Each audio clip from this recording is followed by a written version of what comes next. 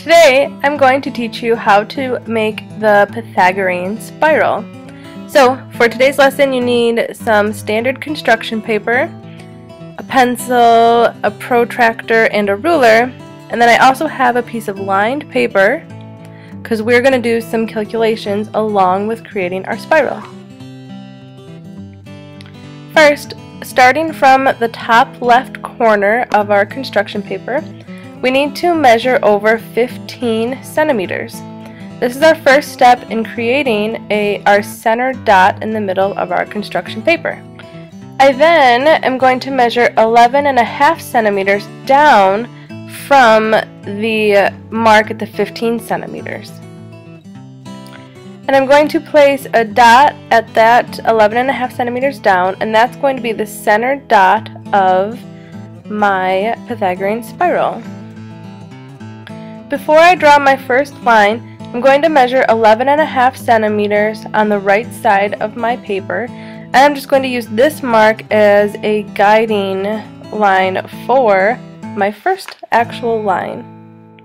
Now, to draw my first line, I'm going to put my ruler at the center dot and match it up with the mark I just made on the right of my paper, the right side of my paper. And I'm going to draw a line segment that is 2 centimeters long, and I'm going to extend it to the right of my center dot.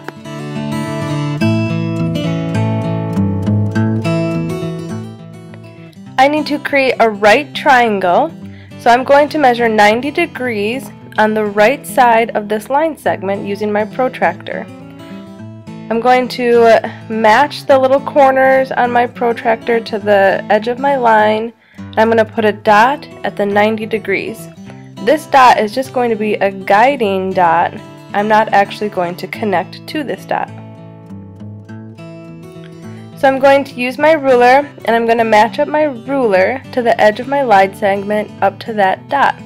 But I'm only going to actually draw 2 centimeters up because I actually want to erase the dot that I'm using to create the 90 degrees. I can now connect my second line segment back to my original center dot to finish off the triangle, and I can erase the point that I used to guide my 90 degrees. I am now going to take my triangle and I'm going to rotate it so that the last line segment that I drew, the hypotenuse of my triangle, is now going to be the base of my second triangle.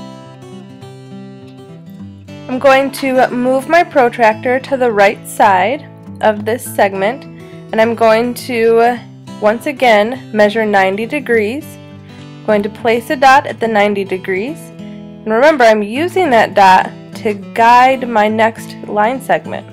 I don't connect to the dot, but I just extend it up 2 centimeters.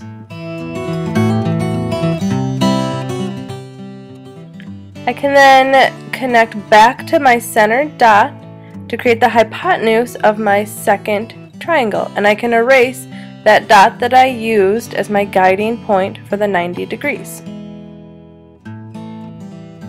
Next, I will once again rotate my figure, my drawing, so that now the hypotenuse of my second triangle, it will be the base of my third triangle.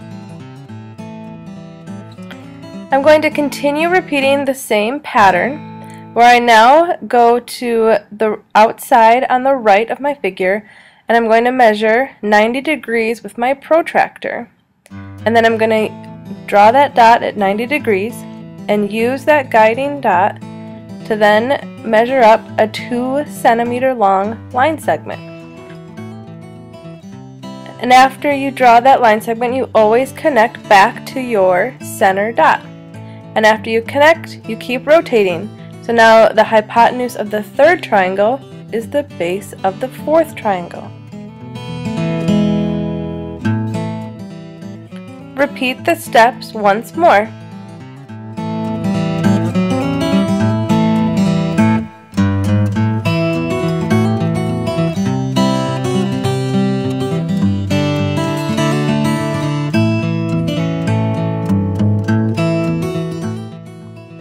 Here I have a visual, just as a reminder, If you look on the outside of our spiral, that is where you always create the 90-degree angles and where you always add the 2 centimeter line segments.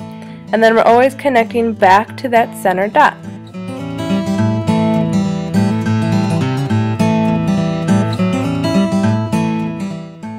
Our goal is to continue this pattern to create our full spiral. But I want you to take a look at what happens when our spiral starts to overlap our original triangles. Measure up your 90 degrees like always. Create your line segment that's 2 centimeters long. But when you measure your ruler back, you start overlapping lines. Just remember, you always match your ruler up to the original center dot. But when you create your line, you stop when you get to the previous triangles from the first part of the spiral. And you're going to continue this until you have at least 35 triangles, and then you get to design it and make your spiral into something fun.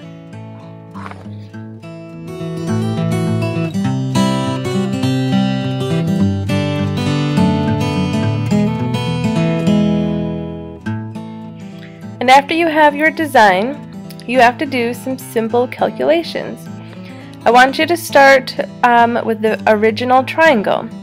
In your calculations, you will be solving to find the length of the hypotenuse of every one of your triangles.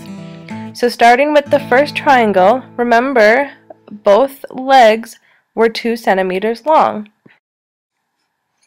So I had to plug 2 in for A and for B.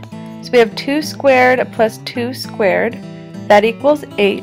So 8 equals c squared, and to solve for c, we take the square root of 8. Now to calculate the hypotenuse of the second triangle, remember the base of the second triangle is the hypotenuse of the first triangle. So I'm going to plug in the square root of 8, which I got for the hypotenuse of triangle 1, and I'm going to plug it into the base of triangle 2. And then all of my triangles, the other leg is always 2 centimeters, so I'm always adding 2 squared. So I have 8 plus 4 equals 12, and then c equals the square root of 12. Continue repeating this pattern where the base of your next triangle is always the hypotenuse from the triangle before. And then we are always adding 2 squared. So you're going to continue this pattern for all 35 triangles. You will find the length of the hypotenuse for each triangle, and then I want you to compare your calculation for the largest hypotenuse in your spiral, and then measure your actual hypotenuse on your spiral and see how accurate you were. Enjoy, have fun, and be creative with your spiral.